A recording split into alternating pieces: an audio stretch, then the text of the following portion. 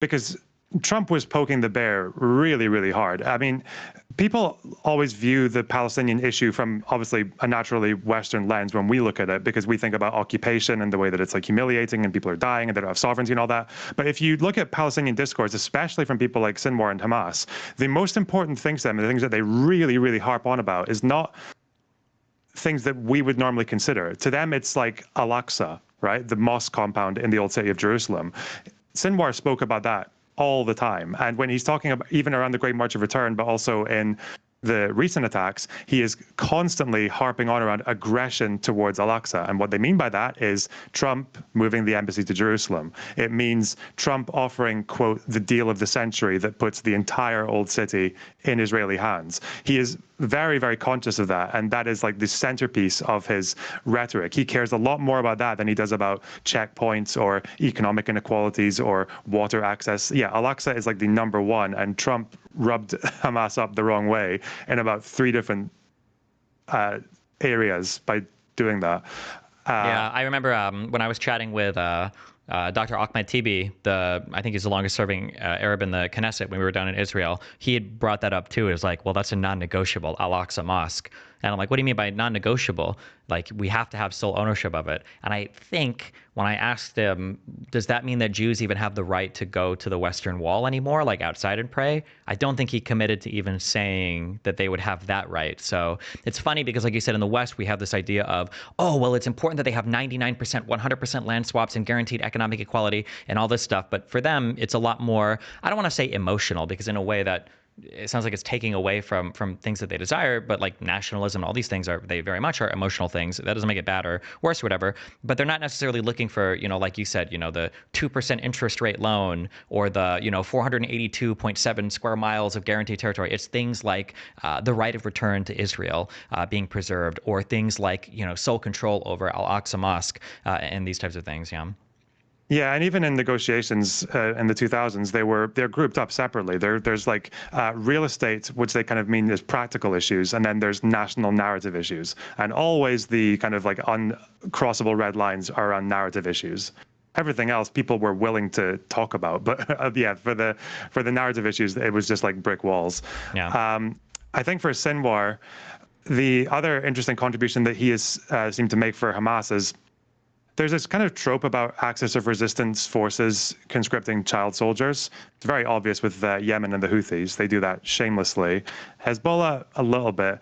With the Al-Qassam brigades, you can look through their lists of obituaries over the decades. There aren't that many people under 18 who are listed on those websites. Sometimes there's like a 15-year-old thrown in or a 16, but usually they're over 18. Actually, most of them are over 20. Mm-hmm.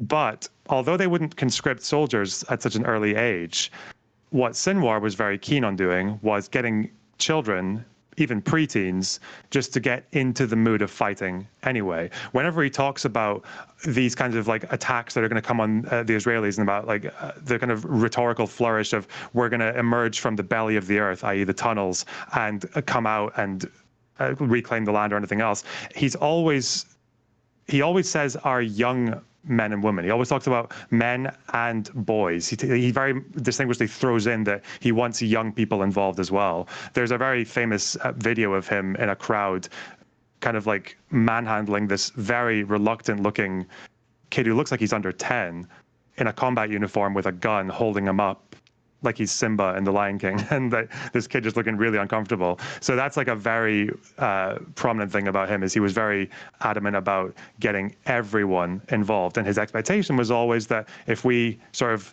start the fire, other people will join in. That's what he wanted for Al-Aqsa flood as well. He wanted, I think he expected 1 million Palestinian Israelis to rise up.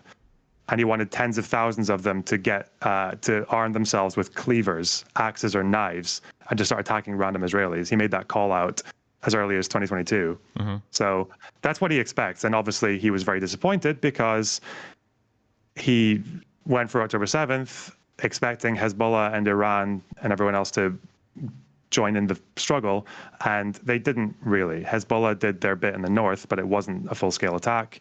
Iran, same thing. Houthis, same thing. So I think he's a very good indicator of how that axis of resistance first of all, that Hamas has never really fit that neatly into them, but also that they're not really as committed to the cause as someone like Sinwar clearly was. Yeah.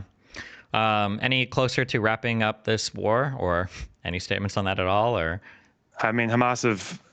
So the headlines are like Hamas have said they're going to continue fighting. I don't even know who they mean by Hamas. The problem is that although Sinwar had a very unilateral form of rule, Hamas is also famously very capable of splitting off and operating independently from one another. So they could probably survive as an insurgency without a leadership structure for quite a while. The one glimmer, I guess, is that people are suggesting this next person in line might be Khalid Mashal. He's probably the most spoken about potential successor now. And he has had a history of being a little bit more willing to at least appear to compromise. If you know about the 2017 charter where they say, oh, it's not Jews, it's actually Zionists, right? Like that kind of, he was behind that whole operation to try and moderate the Hamas message. It didn't really compromise on their key goals. They still wanted everything from the river to the sea. But he has in the past made little hints that he's willing to at least be more practical to avoid his own people dying in thousands and thousands. I think he actually even once endorsed the prisoners charter from Marwan Barghouti, but it's way back as 2005, 2006. So if he takes over, he will probably be a bit different from Sinwar, but different enough to call off the war from Hamas's end. That's a bit too hard to say. all right. Any other minor stories for us, or? It's not really a minor story, but I don't know if you've heard about what happened in the north of Gaza with the attack on Jabalia. I have not at all. No. So you might have seen Kamala Harris about 4 or 5 days ago talking about how she was going to consider restricting military aid to Israel, cutting the budget. And the reason she did that was because there was this kind of rumor going around in the early days of October this month that Israel was actually actively blocking aid from getting into the north of Gaza. Now, usually when people talk about blocking aid, when you see these little reports, they're usually talking about the fact that some aid trucks are getting arbitrarily seized and then sent to the back of a queue because they had dual use items in them. But for this particular situation, it seemed like nothing after one shipment in the 1st of October, for the next 2 weeks, nothing was going in. Then rumors started to spread about this major general, someone called Giora Eland, who apparently had this plan to do a proper full-on siege, not even with any aid, onto the north part of Gaza to basically put pressure on the remaining Hamas militants who had regrouped up there. Mm-hmm. And then just to be clear for people listening at home, things like sieges where you're sieging towns or cities or groups of people where there are civilians present, that's not allowed anymore. You can't do that. Internationally, this is always violative of international law. You can never be cutting off civilians from receiving aid, for like food and medical supplies. You're not obligated to keep enemies supplied with food and medicine, but you can't cut off civilians in any case. Sieges are not like things anymore that you're allowed to do. Yep, you can't do it. And also, even if, which this did happen, even if you do make a call for people to flee south, civilians, and even if, which also happened, the Ministry of Interior warned everyone in the north not to flee. They said it was a lie. They said there's nowhere else that's safe. Don't listen to them. Stay where you are. That happened as well. Despite that, you're still supposed to allow aid in.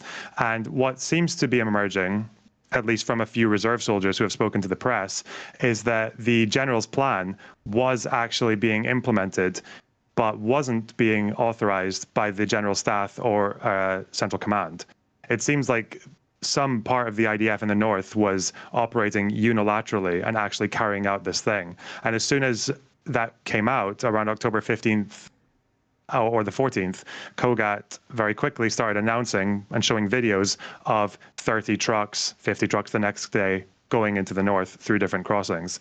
So whatever happened there, and I think the Kogat website is still showing this, it doesn't seem to be the case that between the 1st of October and at least the 14th, nothing was going into the north. And I think that is probably the strongest case so far of a part of the IDF actually using like a siege strategy with food being blocked, like full on. Yeah. Well, not good. I guess I'm assuming Israel's announced there's going to be an investigation, and maybe we'll hear about it in a year or two for that guy. Or Yeah, I mean, because that's a pretty grave violation. I think as far as violations of the of international law that I've seen so far from the IDF, there are lots of them where it's like there are bits of information that could sort of make sense of this. This one, I think, is probably the worst example so far. There's no evidence yet. There's no evidence that it's been approved by the government or by the general staff or central command. So I don't think anyone's announced an investigation yet. But yeah, it looks like that's what can be one to look out for in terms of who actually faces consequences for that, because that's a pretty big one. yeah. Okay. Well, anything we should keep an eye out for in the next week before the U.S. election is coming up?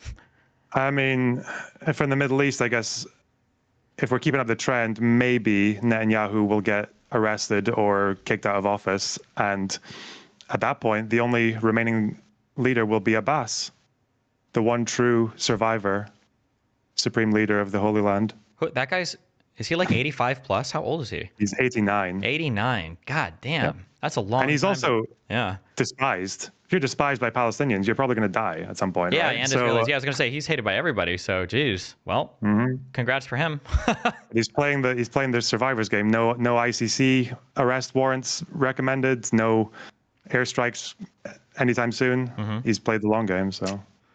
All right. Well, hey, thanks for the updated information. Maybe when we do this next week, maybe we'll do it live. You can be my one live guest instead of being quasi live. So, yeah. Maybe. All right. Well, okay. Thanks a lot. I'll see you later. Come on, man. Take care. Bye. Bye-bye. Please